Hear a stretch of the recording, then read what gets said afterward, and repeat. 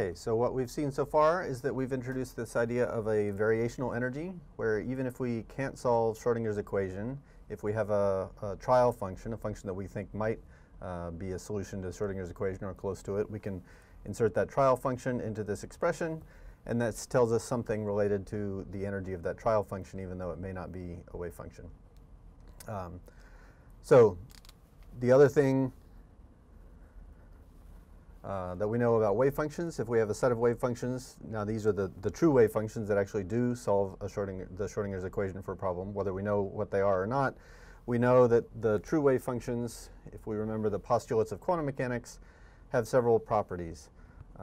We can always normalize the wave function, so if we want to, we can assume that the wave functions are normalized.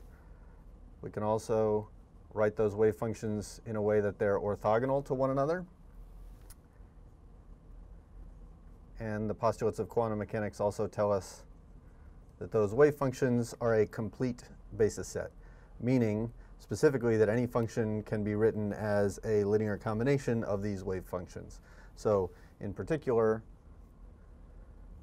whatever my trial function is, there's a way to write it down as a sum of the ground state, first excited state, second excited state. If we find the right coefficients, we could write any function we like as a linear combination of these correct wave functions.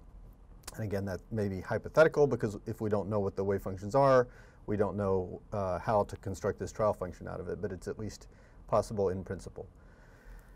This turns out to be a pretty powerful statement, however, because if we take these trial functions in the variational energy expression, so every time I see a phi, each of the 4 times I see a phi in this expression, I'm going to replace it with this linear combination of true wave functions. And what we'll see is that the energy of this wave function, this trial wave function, the variational energy, becomes a fairly complicated expression. In the numerator, phi star becomes a sum of coefficients times wave functions, but each of those is now a complex conjugate. And then the Hamiltonian acts on the trial function again, which is again a sum of coefficients times wave functions. I'll use a different summation variable here to distinguish the sum in the first sum, which I'm using I for, and the summation in the second sum I'm using J. That's the numerator. In the denominator, it looks very similar, just without the Hamiltonian. So I've got the sum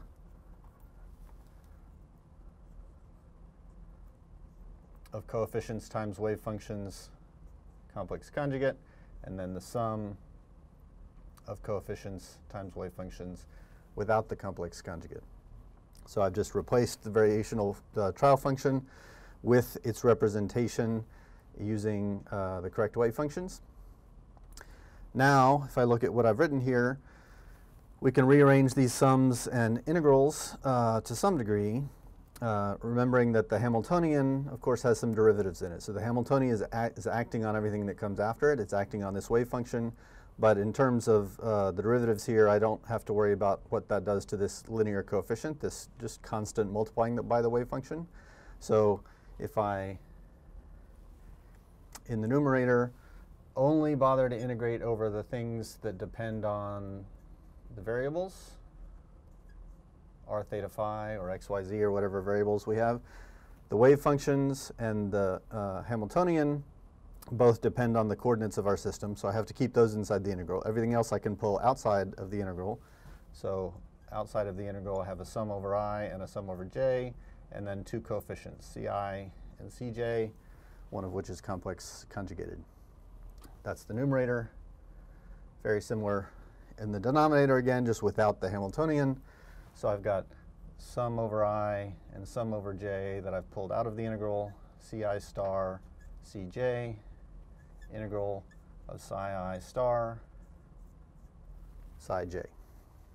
So all I've done in that step is rearrange the order of the sums and integrals, making sure to keep variables inside the integral and the i's and j's inside to the right of the sums in which they take place.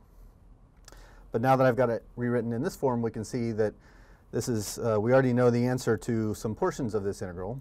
Remember, if a wave function is normalized and it's orthogonal to all the other wave functions, then if I have the integral of one wave function times another, that integral is either going to give me a 1 or a 0, depending on whether I and j are the same number. Integral of a ground state wave function times itself is going to give me 1. Integral of the ground state wave function times a different wave function is going to give me 0. So these are all going to be 1s and 0s in the integral in the denominator.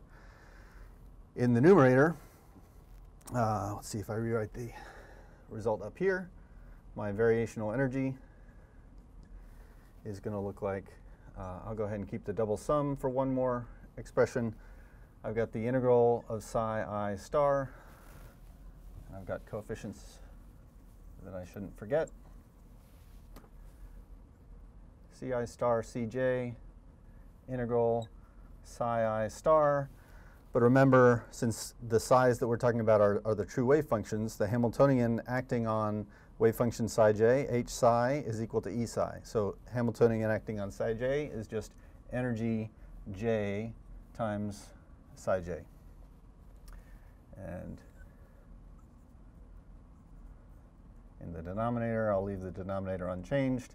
Coefficients times this integral, which is either going to be a 1 or a 0. So that step, I've replaced the Hamiltonian with the energy because it's acting on an actual wave function. Those energies can be pulled out of the integral. Those are just constants now. When I pull those out of the integral, what's left in the numerator is also just psi I times psi j inside an integral, so a bunch of 1s and 0s. If I think about the summation now, so this is a sum over all wave functions I, and then also a sum over all wave functions j. If I have a psi I here, the integral, if psi j is anything other than an I, if the j is some wave function other than the psi I wave function, then this integral is going to contribute nothing. The only time this integral contributes is when the j is equal to the I. So the only term that matters in the j sum is the specific case where j equals I, and in that case, this integral will give me a 1. Likewise, in the numerator, so what that means is I still have to think about the sum over all the i's. The only j term that contributes is when j is equal to I, so all my j's become i's. Ci star times Cj becomes Ci star times Ci, and I can write that as just the square, the magnitude of Ci squared. The integral of psi I star times psi I, that's just a 1. And I've got an E sub I, an E sub j, which has now become an E sub I when I get rid of my j sum. In the denominator, I've got a sum over I, Ci star times Cj becomes Ci star times Ci, and this integral becomes 1. So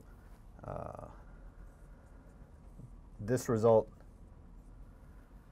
what that says is that the energy, the variational energy of this trial function is a weighted average of the energies of each of the true wave function energies. So it's a weighted average of the ground state energy, the first excited state energy, second excited energy, and so on. So that average of all those individual energies, that has to be at least as large